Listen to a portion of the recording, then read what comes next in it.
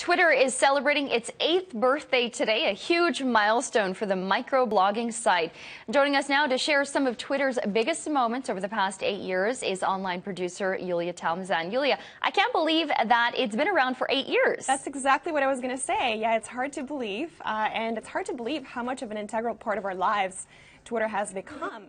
About 500 million tweets get sent out every day, and about 240 million people use it every month.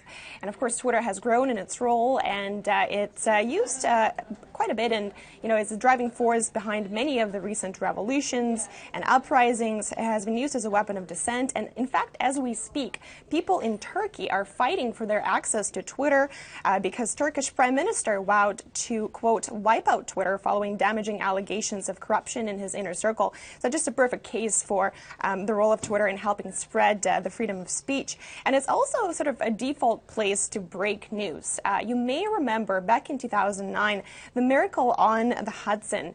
It was the first TwitPic that was used to capture real-time breaking news and kind of revolutionize the way we're breaking news and gather news nowadays.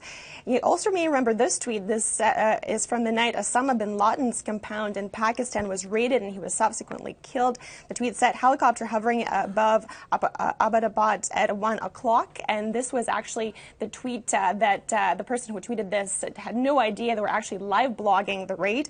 Wow. And of course, celebrity power is also huge on Twitter. You can't forget the selfie from the Oscars just earlier this month. This essentially broke Twitter.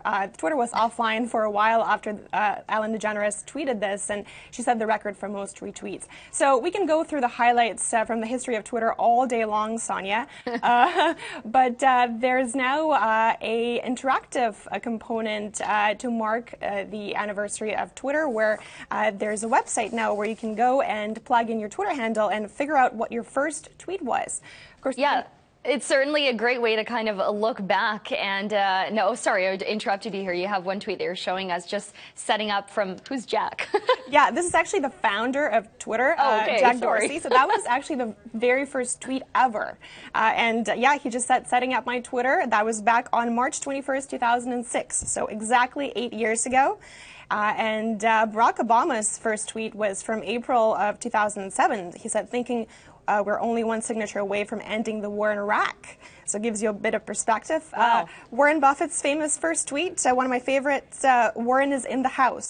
This is from May of last year. So pretty late to the game there, Warren. But another late adopter who's now taking Twitter by storm is Pope Francis.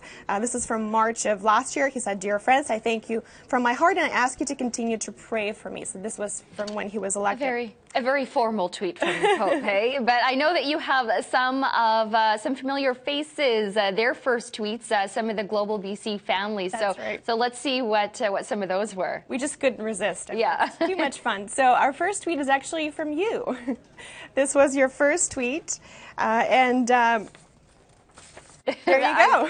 Yeah, there you go. Do you Giving remember? Twitter a chance, doing some mad following today. I don't really remember sending this out, but I do remember feeling a little bit frantic, like I needed to get followers, I needed to get this set up, and yeah, it was fun. That was what, I think 2010 you told me, right? That's right, and it looks like you got some very good tips because your following is pretty impressive at this point. I think you have like 12,000 followers, so that's pretty cool, yeah. NewsHour anchor Chris Galis, this was his first tweet, history made. Thanks for following as I take my first step into the Twitterverse. Already burned up 120 characters. Sophie Louie, our morning news anchor, back in 2008, so she's one of the early adopters, said, figuring out Twitter, Rick Sanchez is doing it, why can't I? And Steve Darling's first tweet was this beautiful picture of himself. I like that. I mean, he didn't even attach any message to it, did he? No, it was just the link to the TwitPic. Very bold. You just figure it out yourself.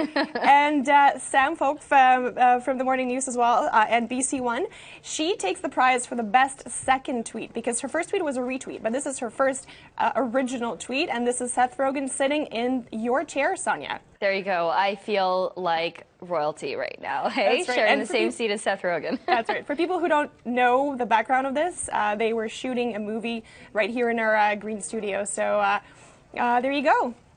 All right. A very interesting look back. Yulia, thanks so much for sharing that with us today. You're welcome.